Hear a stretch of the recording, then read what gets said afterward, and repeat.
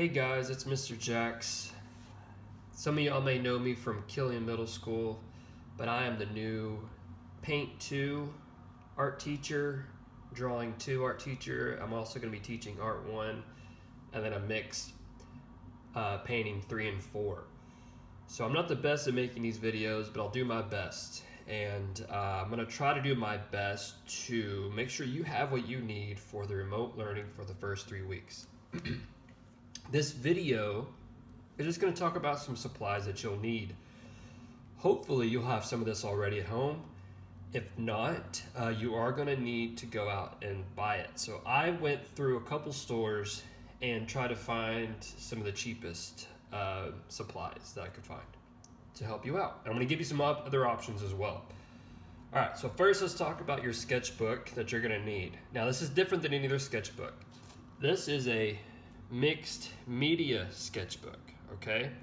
If you notice, it says 110 pound. That means it talks about the thickness of the paper.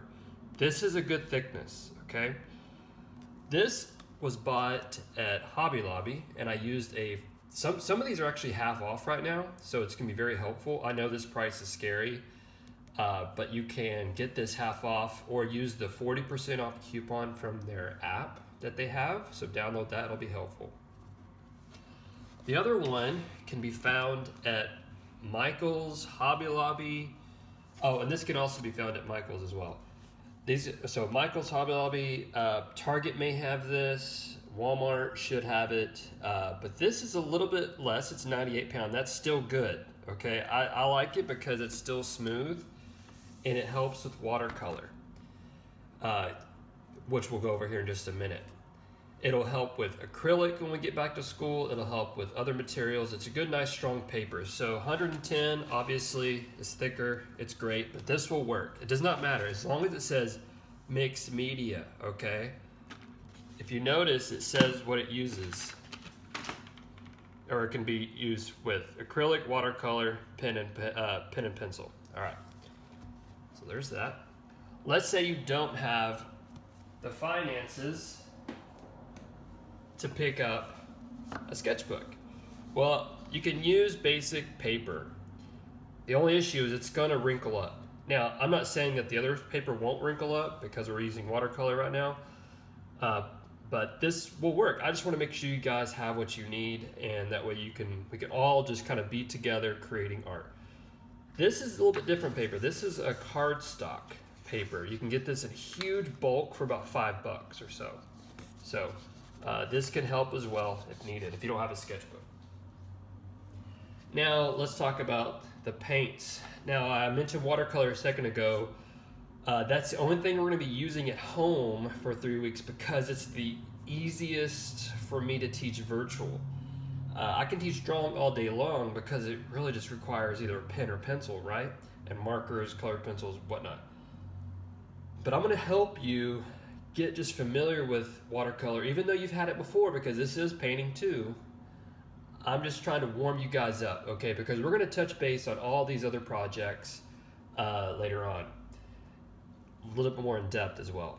So I got this at Target for 99 cents. Something like this will do. You know what won't do? Is this brush. This brush is not that great. We're going to talk about brushes in a minute, okay?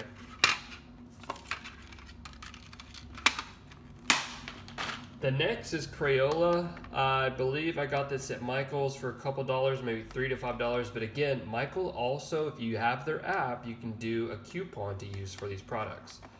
I like this one because it gives you plenty of colors. There's 16.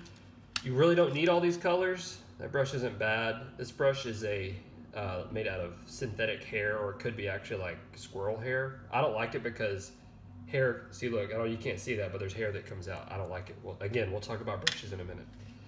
You don't need all these colors. You can do an 8 set if you want.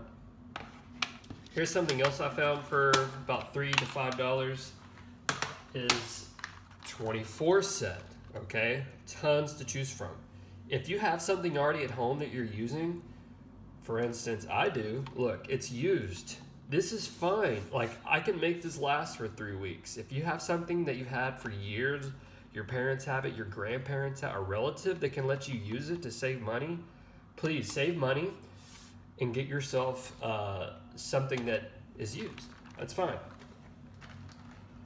So again, let's go over this used. So this is an 8-set used I've had for years. Believe it or not, it's lasted that long. I also have this from when I first started teaching. It was from a student who just never collected it. I just took it with me. This is old, but it's still great. Watercolor can usually last for a long time. And then I have this. This is used. So again, if you have relatives that have used products for you, ask, and maybe you can use it for the first 3 weeks. The other thing you're going to need is some basic markers. If you have some that are used, great, use them. But these are pretty cheap. You can go to any store and pick them up. We're going to do some watercolor effects with this as well. And I know right now it seems very elementary because you're like, Mr. Jacks, we're in high school. What's up? I guarantee you it's going to be advanced, but it's going to be fun. And I think you're going to enjoy it. But most of all, my job is to make sure while you're at home, remote learning, it's not stressful. So that's my goal. To make sure you're enjoying painting too, that it's not treated like a child, but at the same time enjoying it. All right, so brushes. I've got these brushes at, this was Hobby Lobby. I know that price is scary, right? You don't need all these brushes. I'm gonna talk about the basic brushes that you need here in just a second. But this can help for the remainder of the year if you went ahead and bought all these, okay? Because you may go through some brushes and you may damage some brushes, so it's always good to have some backups, all right? Again, you can use the app to help you with this. If you find a smaller set, that's fine. Again, you don't need all these. I picked these out because I saw a square brush, which is, you know, flat brush, or round brush, and your basic liner brush. I got this set at Michael's for about $8, a lot cheaper. Has everything I need, round, square, liner brush, but has extras just in case. Now, here's some brushes that I've had for literally years. Who knows where I got them? But if you have a parent or a sibling, a friend who has some supplies you might be able to use, please ask them. This is a really nice square brush. Don't care about the brand. A very nice round brush, all right? It's a couple years old, it still works. Remember, we're just using watercolor, so it's not gonna get damaged. And here's a basic liner brush. These are what you're gonna need just for the first 3 weeks, okay? That's it. I'll put these all in an email too with this video. A couple other things you'll need, maybe like a cloth or paper towel will work for your watercolor. An old jar or an old cup will work as well. Some painter's tape. If you have, you're not going to use this whole roll, I guarantee you. This will help just keep areas clean on your while you're painting. Other things you're going to need to help. Ballpoint pens will work. We're going to be doing some illustrations on top of our watercolors. Here's one that's more of a gel sort of ink, or liquefied. You can use either or, doesn't matter. Mechanical pencil might be very helpful. Just a basic drawing pencil. These things are going to be used and required. So it's really up to you. Basically, what you need is pencil and a pen, okay? Let's see what else I need to cover. So I did put as an option just some basic crayons. If they're old, that'll work. It doesn't matter. They don't have to be brand new.